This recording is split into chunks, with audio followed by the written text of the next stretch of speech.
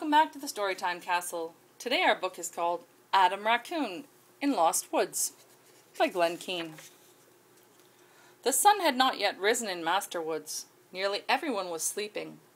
A single light shone out from Adam Raccoon's window.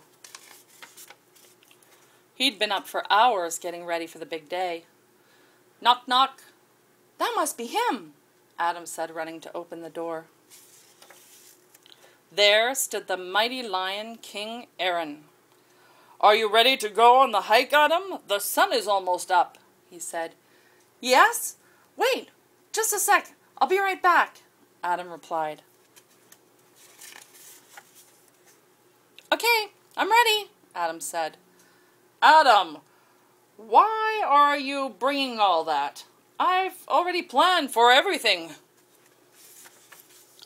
"Oh, but I really need this stuff. It won't be any trouble, honest. I know what I'm doing. Come on, let's go." Adam, you're heading the wrong way. Follow me." And so they started on their journey. Adam quickly realized this was not going to be as easy as he thought. Stopping at a stream, King Aaron said, "Crossing this stream can be tricky. Watch how I do it, Adam." Grabbing a hanging vine, King Aaron swung easily across the stream. But all Aaron could see was the stuff he was carrying. Now it was Adam's turn. Carefully, he stretched his foot to the first rock. Splash! The rocks were very slippery. Adam frantically grabbed at the things as they floated downstream. It was too late. He was only able to save his little red ball. "Adam, try not to worry about losing your things. You really don't need them when you're with me," King Aaron said. "What about my ball? Can I bring it? It's so small, and besides, it's the only thing I have left."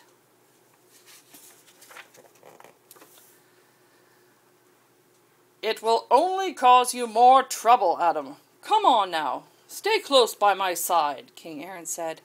Adam followed him, clutching the little red ball. Ahead of them lay the dangerous Lost Woods. King Aaron had traveled this way many times before. Holding tight to King's hand, Adam knew he'd be safe. Ooh! A howling sound whirled around them. It was the cold wind whistling through the twisted trees. The Lost Woods had many twisted paths that were crisscrossed here and there, but King Aaron always knew which way to turn. Soon the woods began to brighten. Flowers bloomed everywhere. Adam was feeling safer. He let go of the king's hand and started to play with his ball.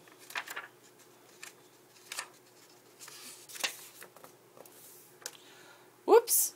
The ball rolled off the path and into the woods, down the hill and through a log. It rolled to a stop in a little clearing. Adam picked it up and turned to go back. But which way was back? Nothing looked familiar as he headed in what he thought was the right direction.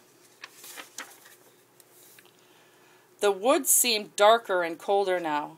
Frantically, Adam tried to find his way back.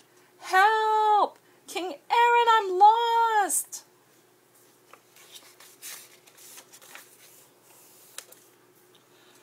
Exhausted, Adam fell to the ground.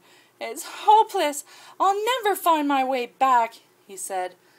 Then Adam realized he wasn't alone. Grrr! A low growling surrounded him. Wolves! From behind every tree and rock crept a hungry wolf. Adam tried to scream for help. With one mighty roar, the wolves leapt at Adam. Adam waited, but nothing happened. He took a peek and could hardly believe what he saw. All around him, the wolves were cowering as though they were afraid. Adam didn't understand. Then he felt the big, strong paw resting on his shoulder. "King Aaron!" Adam cried. "It's you!" Who scared them away. "Adam," the king said, "aren't you leaving something behind?" Nothing I need as long as I'm with you," Adam replied, and they continued on their way. And that's the end of today's story. I hope you'll join us next time at the Storytime Castle.